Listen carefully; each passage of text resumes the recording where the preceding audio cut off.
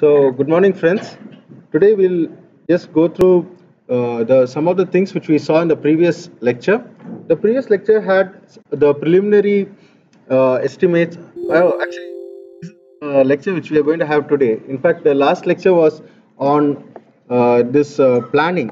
What was with planning, and we also had a small demonstration of one of the pre-tender site visits which I had done. So in today's class, actually, we are going to go through preliminary estimates and approval. I'm not going to be dealing with sanction of estimates today, but we'll just go through preliminary estimates and the approval. Before I start, I'll wish all of you a very happy Engineers Day. So this is the gentleman, Sir M. Visveswara, yeah, whose birthday is being celebrated as Engineers Day. Our hexagon block has been renamed after him.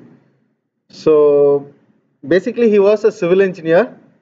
This was his portfolio. Basically, he did a lot of work in irrigation and a lot of work in drainage and things like that. So always his title, mainly his title has been sanitary engineer, and he's also the recipient of Bharat Ratna medal. As a civil engineer, we have much more chances of getting these honors because we'll be touching the lives of human beings more readily than any other person. And although the pay may not be good, I'm sure the civil engineer will have the satisfaction of helping another individual, touching their lives. Okay. So, as I told earlier, today's lecture will be basically the preliminary estimate for works, and we'll also be looking at the estimates based on CPWD norms. So, what is this preliminary estimate, or what is the procedure for execution of works? The execution of works always begins with an estimate. The execution of any work begins with an estimate. After you do the estimate, you will have to get a sanction, or you'll have to get the permission or the budgetary approval. Some of the works do have discretionary. Some of the works have can be authorized by the engineers using the discretion. For instance, if suppose a work like a pipeline breaks, you cannot wait for all the sanctions to come before you start to fix it up. By the time the damage might have been too severe. So these sort of things are what we call as a discretionary works. However, other things, for instance, if suppose you are going to go by, if you are going to have this, if you would have noticed that all the trees are being cut before a monsoon. So that is a planned activity. If an engineer is not going to plan such an activity, he is going to be having to face, like negligence and stuff like that. So basically, a preliminary estimate is based on these guidelines. Okay, basically you may have a feed estimate. What is a feed estimate? Front end engineering design. Front end engineering design is normally done for all the works which are being done nowadays in the industrial sector. If not for the other government sector, the full engineering is done before the estimate or before the call for tender is done. So the moment, if suppose for in the Indian context, if suppose you're going to have a job called for, the first thing you do is the agency calling for the job will have a tender, will have a price. For instance, if you look at any of the tender notice, they'll say calling for works. For example, construction of houses for employees. Value of the work, they may put it as say around 20 or 30 crores. So now it means you know what is the size or magnitude of the work. If suppose it's a village road sort of thing, the cost may not be very high, but probably the difficulty involved in it will be more. So the engineer or the person who's doing the estimate should have a feel for what he is going to bid. Then the other thing is, so before that, so to give the feel to the persons who are going to bid for the job, the agency calling for the job will be giving an indicative value. So the next thing is the moment you are getting a job, or there's a chance of getting a job, people go for site visits. The moment you go for site visit, you will ascertain how difficult or how relatively easy the task is when compared to another task which you have already done. So if you are going to look at a place where there are going to be a lot of buried pipelines, your cost is going to be very high. On the other hand, if suppose it's just a place where there is a lot of undulation, gentle undulations, so at the time you know that the cost is going to be mainly for filling. So all these sort of things you'll be able to just have a look at the place and get an estimate. So the moment a person goes there, he is going to report back to his office whether the job is going to be a thing worth taking up. So the next thing is the contractor is going to get the bid documents. He's going to buy the bid documents. He's going to study it, study the specification, study the works which are involved, and then he's going to get a detailed bill of quantity for that. And for that, you will be doing the pricing. So this is the way preliminary estimates are done. Estimates have to be done at each stage. First stage is when you are going to give a job to somebody, you should know how much it's going to cost you. Basically, it is a cost to you also. So you are going to ascertain whether it is going to be worth taking up such a project, or whether you are going to just let it lapse till you really need it, or you can delay it and stuff like that. So for this, you need to have an estimate from the buyer side. Then when you are bidding for a job, you should know whether you will be able to meet the cost expectation of the person who is buying. Because end of the day, if your cost is prohibitory, the buyer is not going to be interested in your product. Then so this is what you do. First you go and see the place, see whether it's worth doing the job, and the next thing you do is you do a detailed study and then find out whether the cost you estimated by just looking at it matches the actuals. So it's just that whether your gut feeling was right or whether your gut feeling was wrong. Normally what happens, if your gut feeling is wrong, people will prefer not to take such a job. Okay. There's yet another type of estimate which is being done in government agencies. Okay, this is estimate for the release of funds. What do you mean by release of funds? See, there was one particular work of importance to the state which was being undertaken, and those assistant engineers were doing some courses with us. So they'll be crying, they'll be telling, sir, this contractor is a useless fellow, he's not doing the work. The problem for the agency is they'll ask the government to release funds. So they'll budget funds for the quarter. Okay, for every 3 months they'll have to have a budget prepared. So they'll say, sir, I'm going to finish 10 crore of work. But if the contractor is not billing the government, what happens? The 10 crore is going to be with him, and he'll have to return it to the treasury.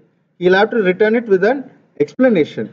He'll have to explain why he's not used up the funds.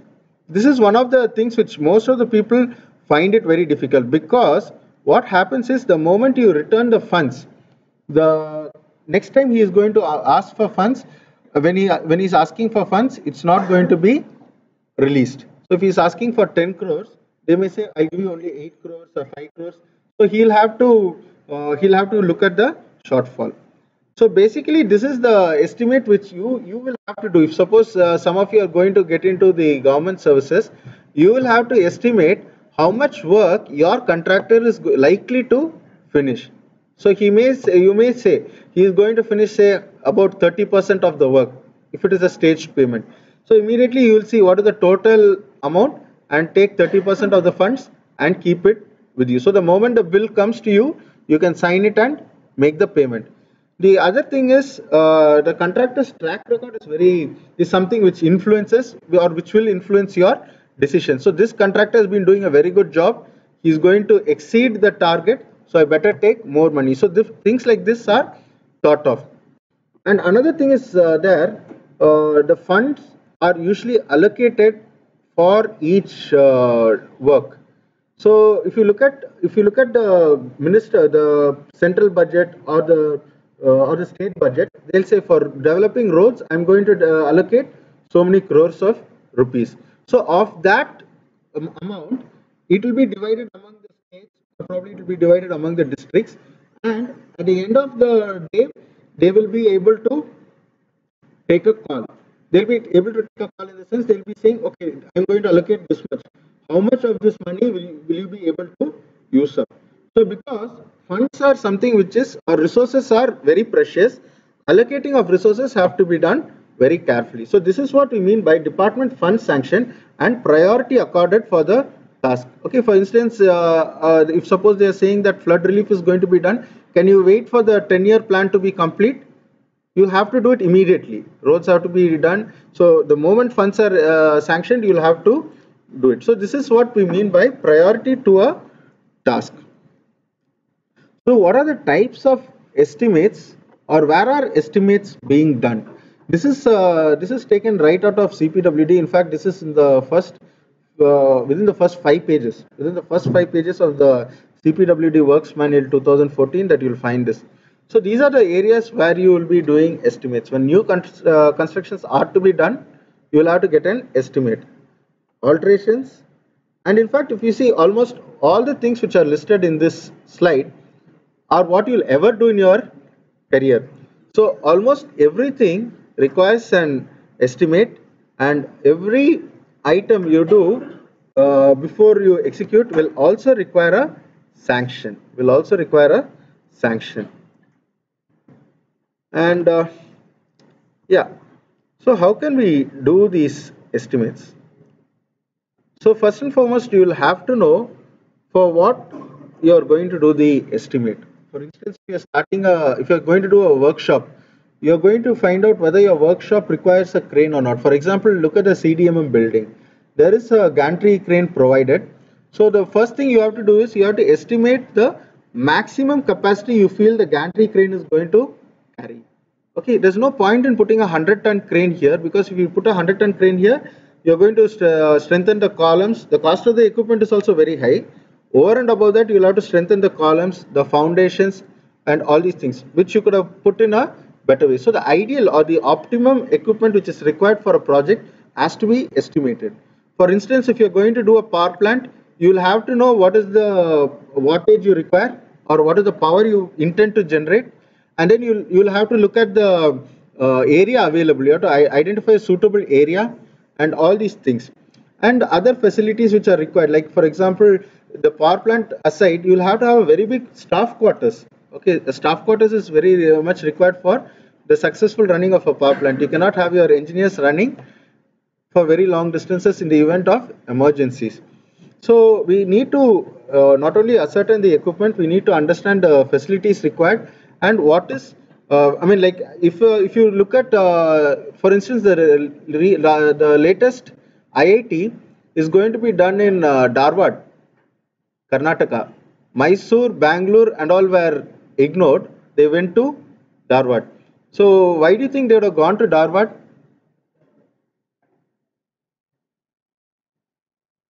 It is a, see, the thing is, they told the idea was it is well connected by railroads and everything. It's having industries, and because it's established there, development is going to be faster. So this is one of these are some of the reasons why Dharwad was chosen over other areas. So now, if you look at it, the cost of establishing an IIT in Dharwad is going to be much cheaper, right? You're going to have enough land, or maybe even abundance of land in Dharwad when compared to Bangalore or Mysore. So such things can be applied for even for each and every step of your project. Then the second thing is you have to use the correct schedule of rates. What is the schedule of rates? Rates have been developed for each item of work and each material. So, this is revised on an annual basis based on all the other factors which we are seeing. Like we were talking about the cost being linked to cost of oil and lubricants, petrol, oil and lubricants. So stuff like that, the US dollar rate. So all these things will influence the schedule of rates. So once you know that, you'll multiply that with your quantity. So much of concrete is required, cost of concrete is this much, multiply the two values, get the cost. So this is the basic thing about the and one more thing is the schedule of rates depends on the company or agency for which the work is being done. Each company will have its own schedule of rates for each region. Okay. And also another thing you can do is you can call for quotes. You can call for quotations. So I'm going to do a power plant. If you give me your quote and if I find your quote good, I will give your name as the preferred supplier. So when you give a call like that, so probably Kirolaska, Cummins and all these fellows will start to give their quotes. Otherwise, what is the motivation for any of these big companies to give a quote for a generator which may not be bought? So when you are calling for a quote, you can identify vendors and say, give me your quote. Once you get your quotes, you will be able to see the cost of equipment which is going to be used.